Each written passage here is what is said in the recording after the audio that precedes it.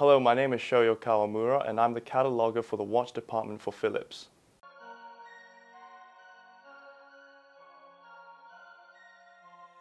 Timepieces are, very sentimental to me.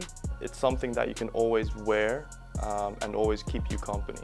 This watch that I'm wearing now is a Richard Mille RM67-01.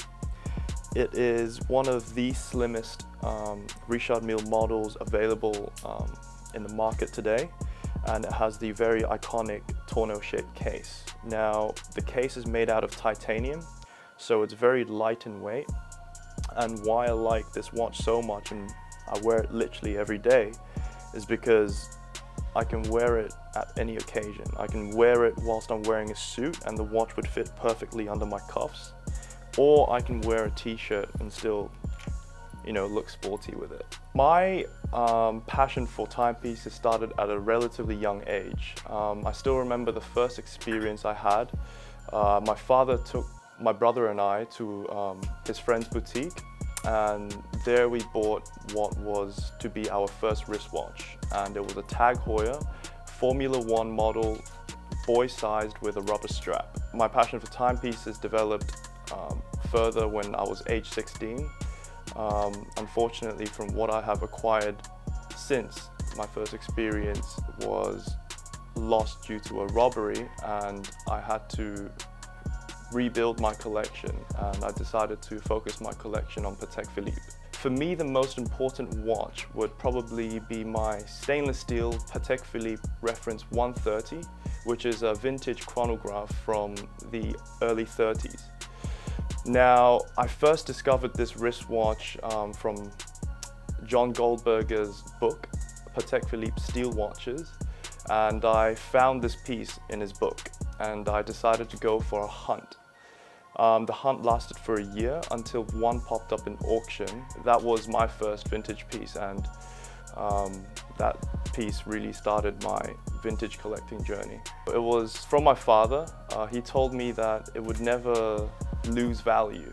I got to, admire the intricate craftsmanship of the manufacturer, and from then on I'm also a fan of their traditional aesthetics. My dream watch would be a Patek Philippe perpetual calendar chronograph by the reference 2499 and the first series, because the 2499 is one of the most important references ever produced by Patek Philippe.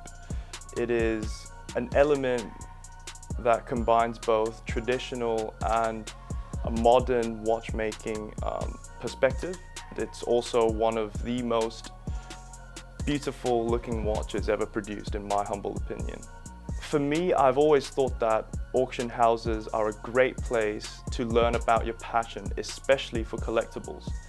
My father always wanted us to learn the value of things and not to take things for granted. I think most would tend to agree that, models from the blue chip manufacturers, especially steel sports models, are extremely high on demand, with a long waiting list, growing on a daily basis from the boutiques.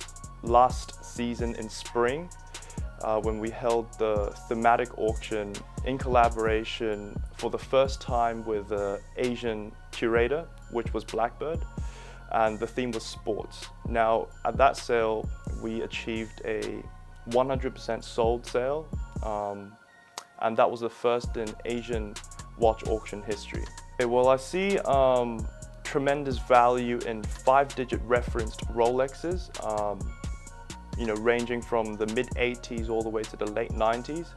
These models are tremendously undervalued, in my humble opinion. And what's important is that collectors are still able to find them in very new condition in the market, and still accompanied by the full set of accessories with a affordable price range in compared to what is in production today.